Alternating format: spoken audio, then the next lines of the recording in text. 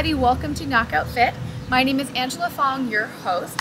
This week for a fitness tip, we are going to talk about the benefits of drinking green tea.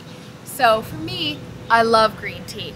I usually drink about 4 cups a day, either hot or iced. If it's hot, I usually sweeten it with a little bit of honey and maybe a squeeze of lemon. But it just boosts your metabolism all day long, helps you burn calories, keeps you full, and it's a nice alternative to drinking water. If you just can't drink so much water all the time, it's at least not super dehydrating like if you're drinking a cup of coffee. So, but still has a little bit of caffeine in it, keeps you awake and keeps you going all day long. So let me know what you think about it. Leave comments on this page, subscribe to my channel, and be sure to check out next week for more fitness tips with me. Thank you so much.